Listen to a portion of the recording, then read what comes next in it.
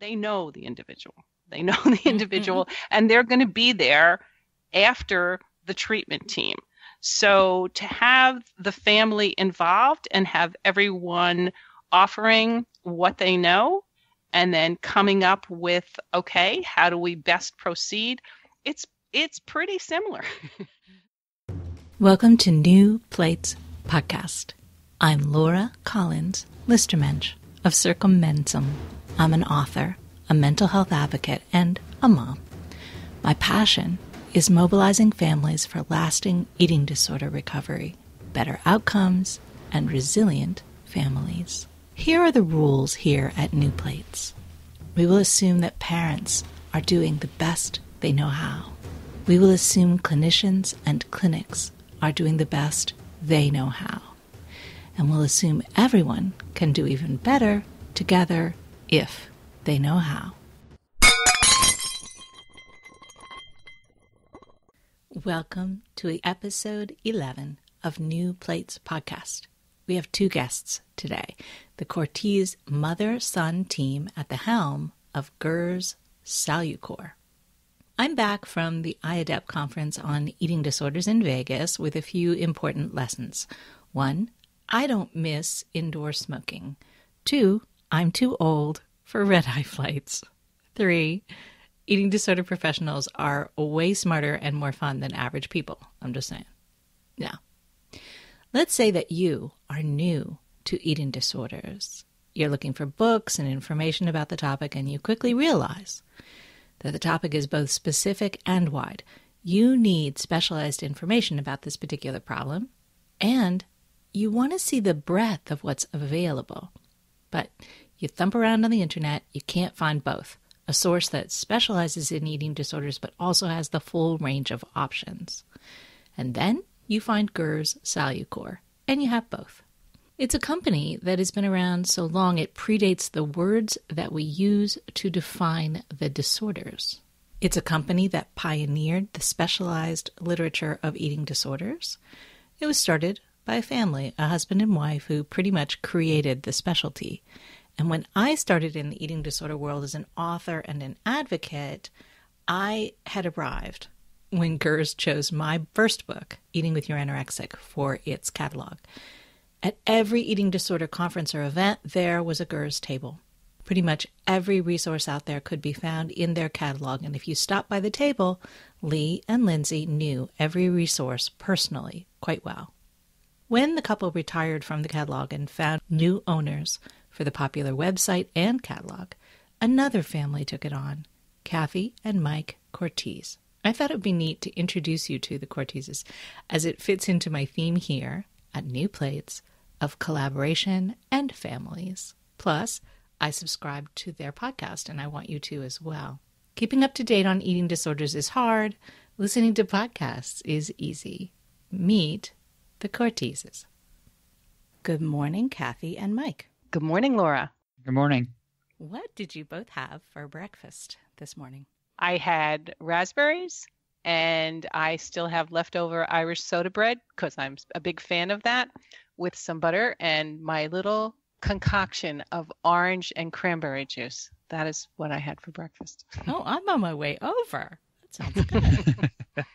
And I was fortunate enough to make breakfast for my son and I. He's just over 1 year old. So we had scrambled eggs and some toast and banana and strawberries. So it was a good one for us. Bright, shiny breakfasts. That's lovely.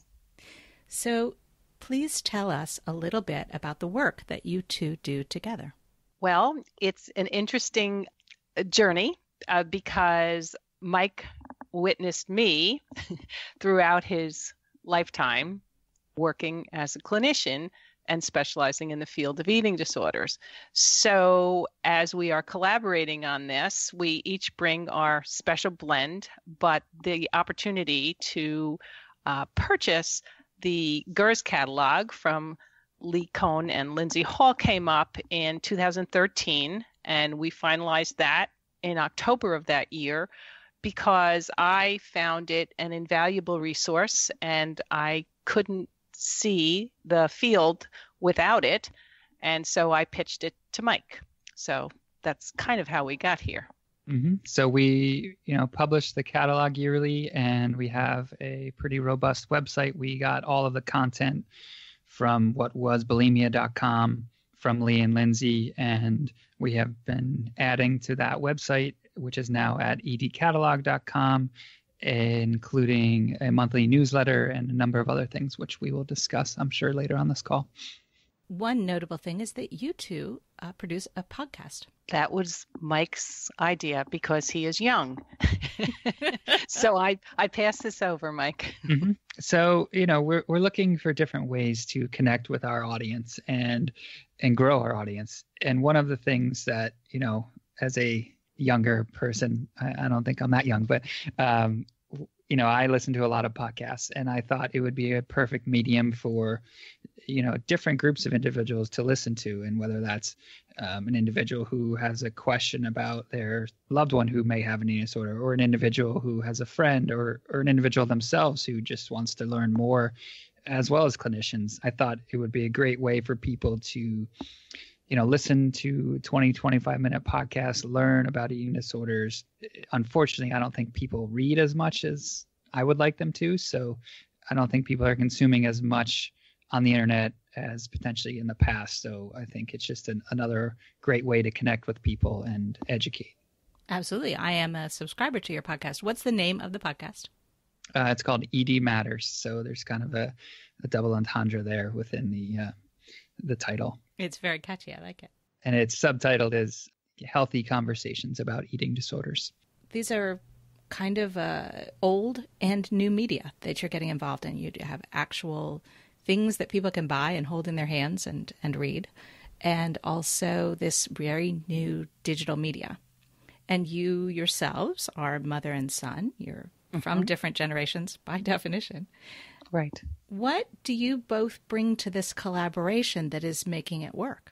I started in the field on a unit in a psych hospital back in 1989, and I kind of never left the eating disorder community, moving from the psych hospital to an inpatient eating disorders unit, then in the private practice of a psychiatrist who specializes in eating disorders, then to my own private practice. So the good news is the type of exposure that I have had the opportunity to experience over these years that allowed me to see a lot of different aspects of eating disorders, their complexities, the medical piece big time, and then also working with families and being able to be part of that experience too. So it's a pretty, I would say, robust exposure that allows me to hopefully do a good job with my knowledge. And I think, that's where it's useful to me, certainly when I'm inviting people to write, whether it's for the catalog or the e-newsletter, or I'm doing a book interview for the e-newsletter, or whether I'm interviewing someone on the podcast. In addition to which I maintain, to the best of my ability, because there's so much information out there, I try to stay as current as possible in terms of what's happening on the front lines with, research and collaborative efforts, et cetera, et cetera. There's so much, isn't there? Yes. She has a big job. I mean, she is, not to simplify it, but she is in charge of content. So, content creation, content selection, sourcing content. She heads our committee who researches and chooses the books that go into the catalog each year, which is a monumental task. So, we rely on her expertise and, with working with groups of others to help curate all that information. Whereas I am more of the business side of things. So that is making sure the catalog is printed, that it's delivered, that it is sent out on time, and then, trying to develop new mediums within building up our website and, the podcast and different things of that nature so we have a very healthy, I think, kind of separation and division within our roles. So while we collaborate extensively on everything that we do, there's good division lines where I know where my lane is and she knows where her lane is, and we stay in our lanes for the most part. I hear you saying that you have these different spheres. Would you say that the generational thing, that one of you being older and younger, that you're bringing to that different approaches to how to use these different types of media? I would say so. Like you said, by definition, growing up as a younger person, I'm more used to using the internet and iPhones and podcasts and this and that. So for me and my thinking, it certainly helps me kind of push us in that direction. And Kathy is great at saying mostly, okay, just explain what I need to do, and then we can do it. So that works out very well. Yeah, I would say a great example of sort of the freshness that Mike brings is this 2017 catalog has a new design to a degree, and that was something that he thought would connect well. And we've gotten really like very energetic responses in a very positive way. Like, oh, I love this now. I'm reading it cover to cover. And, that's great to hear, because our authors work very hard to bring their expertise to the catalog. So I'm always thrilled when I hear that people are really enjoying it. Over the time that you've been in the field, Kathy, the eating disorders world has changed. It's not just the tech, but a lot of things have changed. And Correct. Mike, you're newer to it. Can I hear from both of you a little bit about the changes in the field and how that affects the work that you're trying to do to get out information about the field? Well, certainly over time, awareness has become sort of the call to arms. And the field as a whole is working and has been working and doing great. I think just, in terms of advocacy and fundraising, et cetera, since I'll call them the darker days of 1989, that people, for example, then didn't talk very much about the neurobiology or genetics. There was no formal DBT or FBT. Binge eating disorder was not recognized as an illness. Stigma was and still exists. Shame still exists. Guilt continues. Families still blame themselves despite many people's efforts to encourage that to sort of disappear.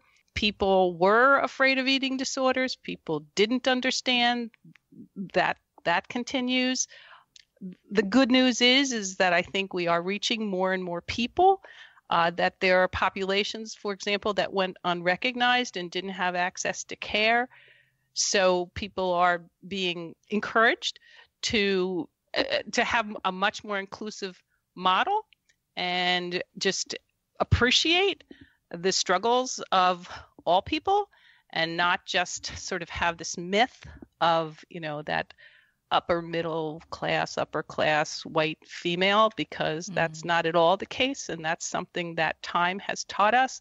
We have the good news of telemedicine, because there are some people that really have, the nearest provider is 100 miles away. We have body composition analysis through bioelectrical impedance analysis, which is really phenomenal, and I think can really help people in terms of their recovery. And then we just have much more people on board providing the hope and skills for recovery, which I truly believe is possible. How about you, Mike? For me, it's more of a question of the evolution, and like, I've only been in this for 4.5 years now. When we first started the magazine, the catalog, we call it a magazine, it was enough, and it in many ways it still is, in my estimation, because it is such a great resource. But it's also not enough in terms of people are consuming more and more information. They want more information, which is a great thing because of the awareness and the work that is being done. We need to provide more information. It needs to be high quality information, of course, but that's, for me, what I've seen as the evolution is we need to be doing more to help more people. So that's, with the podcast, with different services that we can offer, that people need more, people want more. So we need to do more to try to help them. So I have been around in the field long enough to have known Lindsay and Lee, and they were icons, much admired in the field. And they themselves, like you described, they saw the field come from a time when actually we didn't even have the word bulimia, a very fledgling field, to a fully developed literature, partially because of Gurze, and also a library of content. So you've taken on this project, a great legacy. What are you hoping that for the both of you, your legacy will be when you turn this over to others? Well, first off, I want to express my appreciation to Lee and Lindsay for what they did bring to the field. Personally and professionally, I think they left a mark that is truly indelible, and we were very humbled when they selected us to carry on their work. And it is a humbling task. Hopefully, people will see Gurze-Salucore as a quality resource so that they know whether it's something that they've never heard of or something they want to learn more about, that we are viewed as a resource in the field for education, support, hope for recovery, and that people will want to continue that on. I couldn't agree more. And just to add on a little bit, I basically want to emphasize the trust, and we want to be a trusted resource and leave that. And hopefully we don't leave this for a very long time. I mean, we're in this for a million different reasons. There's a ton of different things on the internet. There's a ton of different things in print. And how do you know what's good, what's not good, what is okay, what's right, what's not? So, it's a trust, it's a relationship, and we want to just continue forging the relationships that Lee and Lindsay started years ago and continue to grow and develop new ones. That's actually a really good question, and maybe I'd like to throw that to you two. How does a family know the difference between good and not so good information on the internet or printed or on a podcast? Yes, I appreciate that. Well, we think it's useful when we do print our catalog and also the e-newsletter. We include a bio of the people who have been featured and shared. And hopefully, people read credentials, and credentials can be credentials or credentials, but there are some certification processes, certainly, that people have taken the time to invest in. The type of, there are academics that we draw from, and hopefully people can get a sense. I also think there's reputations, and hopefully people are asking. And if people were to go to some of the websites for some of the individuals, they might be able to see the different conferences that people have presented. And I think knowing, for example, that people have presented at some of the different professional conferences, that would be useful because those people are obviously screened before their presentations, workshops are approved. So I think there are a number of ways, but I guess there's also a gut feeling. It's kind of like when you connect with a therapist and you go, oh yeah, this person gets me. I feel comfortable with this, and hopefully there's a human element, if you will, to some of what we offer, so that people can actually feel, we see you as people. And we want to respond to you as people and, take in your needs. I don't know. Mike, thoughts? Yeah, I think generally, and this is such a great question, I think it is a challenge for people who are looking for information. Like, how do you really discern whether this is good, this is right, this is wrong? Even, there's a lot of, as we all know, eating disorders are not black and white. There's a lot of gray. They're different for every individual. There's different treatments that work for certain people. And so I think, and, this is a topic that's a broader topic about the internet in general. How do we know what is good information? How do we know what's true? With, fake news, we hear this all the time. I think it's important to ask questions. And whether that is, like Kathy said, reading the bio and then doing further research on the author, or digging deeper and seeing if they've presented at a conference, or going to a therapist saying, I read this, what do you think? Or talking to a physician or whatever it may be. We all can't just read something, say that's the truth. The person, they had a PhD, that's what we do.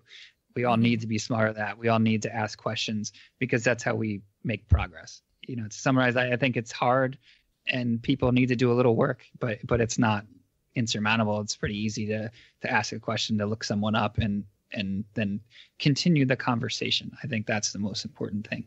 Well, you are information sources, so there you are. The theme of this podcast of New Plates is collaboration. It's collaboration between family and the treatment world. And here you are, a mother and son collaborating. Mm-hmm. Do you have any advice from the perspective of running a family business that serves the eating disorder community? And if possible, if there's anything analogous to how families collaborate in eating disorder treatment, ideally. It's funny, obviously I've known my mother my whole life, and we have a good relationship, and that is certainly helpful. My wife jokes with me because I used to work with my father in a family business. So I went from one family business to another, and both businesses have been nothing but wonderful and great experiences for me. My wife jokes, though. She's like, there's other people out there you can work with. And even though she loves my parents and couldn't be happier for me. But I think for working in a family business, there are challenges because you don't necessarily just go home at night, even though we live in different places. My mom's always a phone call away, and there's not necessarily always a dividing line between work and family, in that, if she calls to check on my son to see how he's doing, and then, oh yeah, wait, we got to talk about this and blah, blah, blah. And so I think just circling back to what I originally was saying about how we kind of have good divisions in what our work is, and I mostly stay in my lane and Kathy mostly stays in her lane. If you're getting into family business, I think that is really important, to be able to have those roles clearly defined, so there isn't too much overlap where then there can become issues. Communication is obviously vital to any relationship, but especially a working relationship. And then I think boundaries are important and need to be set as well, where not just boundaries in terms of who's working on what, but in terms of when are we working? I mean, there's times when I want something right away and Kathy's busy doing something else, and I need to understand and accept that, and vice versa. And that can be challenging sometimes because, at the end of the day, I'm picking up the phone, calling my mom, being like, Mom, we need this. And I, whether I'm asking for something work related or I'm like, James needs this or that, like, you have to do some work to divide those a little bit and understand that there needs to be some lines, and we can't just get everything right away when we want them. Well, I'm going to be able to dovetail pretty easily from that. So thank you, Michael. In terms of sort of the analogies to families collaborating in a business and eating disorder treatment, I'm actually pleased to hear some of your terms that you use, because when families are working on recovery of somebody, I believe it is a full collaborative effort that throughout my experience in the field, I've always been a member of a treatment team, and the treatment team always included families and the individual with the diagnosis. Everybody comes to a treatment team with a specific area of expertise, and by nature, there are certain boundaries that come with that, but that doesn't mean that people don't develop this collaborative spirit. Communication, obviously, is a key, just like in a family business. And when it comes to siblings, parents, they have as much worth and perhaps sometimes more than somebody with the letters after their name, because they know the individual, and they're going to be there after the treatment team. So to have the family involved and have everyone offering what they know and then coming up with, okay, how do we best proceed? It's pretty similar. So I don't know. Those are some thoughts. Mike, do you have anything else to add? Like I said, I've worked with my father and I work with my mother now, and they both have been great experiences. If you're getting involved in family business, you just need to know what you're getting into. The lines of separation are blurred. It's challenging, but I would recommend it if your relationship is in the right place, because it can be extremely easy to work with people you're related to. At least in my experience, I know not everyone has that experience, but as long as the relationship is there and comfortable, I would say go ahead. Just make sure, there is one boss and everyone knows who the one boss is. And I won't say who the boss is in this collaboration. Are you having fun? Yes. Oh, the other thing I wanted to mention is I think the eating disorder community as a whole, not just a treatment team, very much can act just like a big, gigantic treatment team, because we have been welcomed with open arms and warm hearts by everybody, which I say thank you to all of them. Laura, you included. Thank you. That people are genuinely generous in terms of wanting to learn and offer their thoughts, and we're most appreciative of that. And there's a lot of respect, and all of that has to be part of, I think, recovery. When there's families involved, that we want that, worth, value, respect, input, insight, all there. And as Michael's grows, can I just say one little cute thing? That his interest, he's growing and he's taking more and more interest, which is wonderful as he learns. And he is an active member of the junior board of NEDA. And obviously, I think they're going to benefit from what he can bring to us. Yes, absolutely. Thank you for that. How can listeners reach you and learn more about what you're doing? The easiest way is through our website. So it's edcatalog.com, and that's spelled edcatalogue.com. And that's where you can find information to sign up for our newsletter. You can listen to our podcast, which Laura was gracious enough to join us, and hers will be airing in the next month or two. You can reach us via email. It's the easiest way is through Gurze@edcatalog.com. So it's GURZE@edcatalogue.com. We're happy to hear all sorts of feedback, positive, negative, neutral, suggestions. We really are interested in hearing from people. So please do not hesitate to reach out to us. I happen to know that is absolutely true. And also to just know that there's lots of information that Mike has different categories under the, I guess you call that a header, learn. And there's lots of information that people can read to just sort of enhance their understanding of things, whether it comes to specifics of a particular diagnosis or other elements in the treatment and recovery of eating disorders. Fantastic. Kathy, Michael, thank you very much for your time and for what you do for the community. Laura, thank you for your interest. You are a dear in so many ways. Yeah, thank you for having us and for all the work that you're doing as well.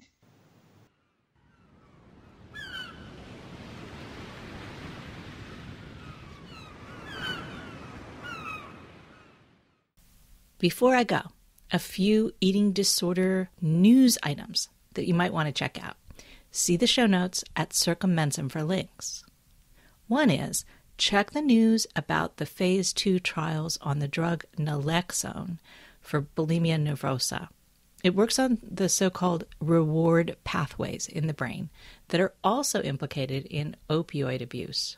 Also in the show notes, a link to a study on neuroendocrinology and brain imaging that deepens our insights into the role that leptin and ghrelin may play in both anorexia and bulimia nervosa as part of a homeostatic adaptation to altered energy balance and, again, reward circuits.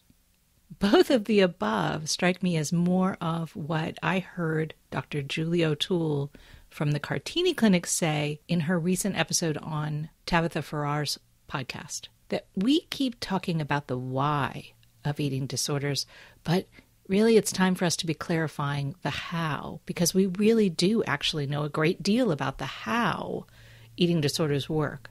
But most treatments, and this is my editorial comment, not something from that podcast, most treatment concentrates on reversing whatever the clinical team thinks is the why. And that generally seems to be thought of as why someone wanted to be thin or wanted control or was traumatized or didn't feel good about themselves. But all that aside, we really are getting a better grip on how the eating disorder works biologically. And in my opinion, that's probably a far better and more effective target for treatment.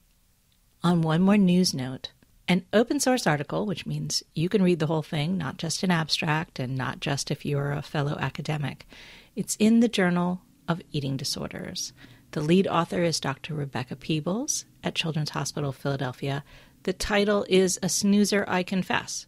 It is Outcomes of an Inpatient Medical Nutritional Rehabilitation Protocol in Children and Adolescents with Eating Disorders. But the content may just be revolutionary. Do you ever wonder what goes on in an evidence-based, parent-involved inpatient unit? This article gives all the deets and encouraging news on outcomes for patients. It addresses the so-called start low, advance slow approach that has been dogma in eating disorders for a long time, and also team collaboration and discharge planning. We need more of this kind of publication.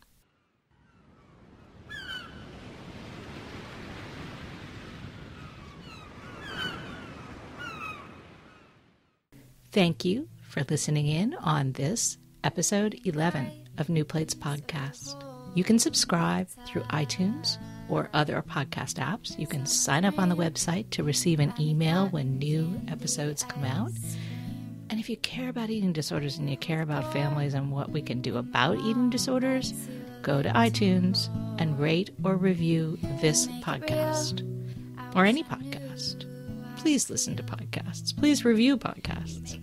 The website here is circummensum.com. I'm Laura Collins, Mr. Mensch. This is New Plates Podcast signing off.